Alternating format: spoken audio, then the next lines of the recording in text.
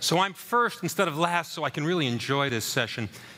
The year is 1664, and you're a man named Robert Hooke in London, and you've just taken this newfangled instrument that people used to see things far away, and you've flipped it around to see things very close.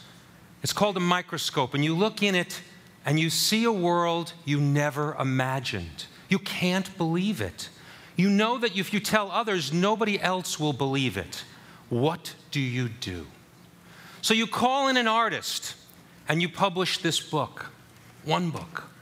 You print 1,600 copies, and it sells out in one day. It's the first bestseller in the history of science, and it creates a panic in London.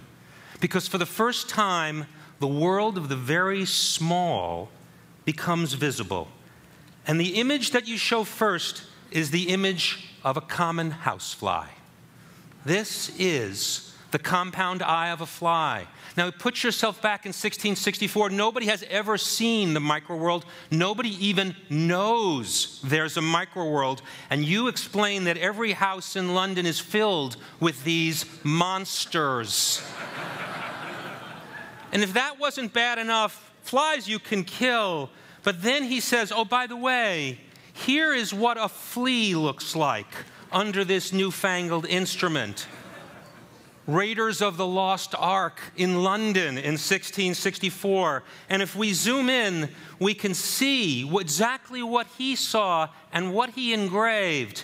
He saw hooks and tentacles on a common flea.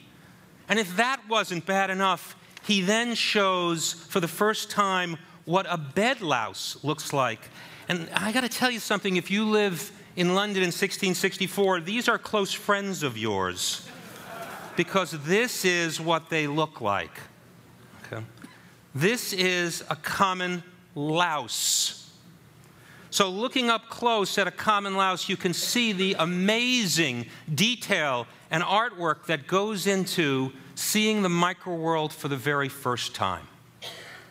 Now, if that was all Robert Hooke did, this would be a landmark in the history of imagination, because this opened our imagination to an entirely new world. But he does one other thing.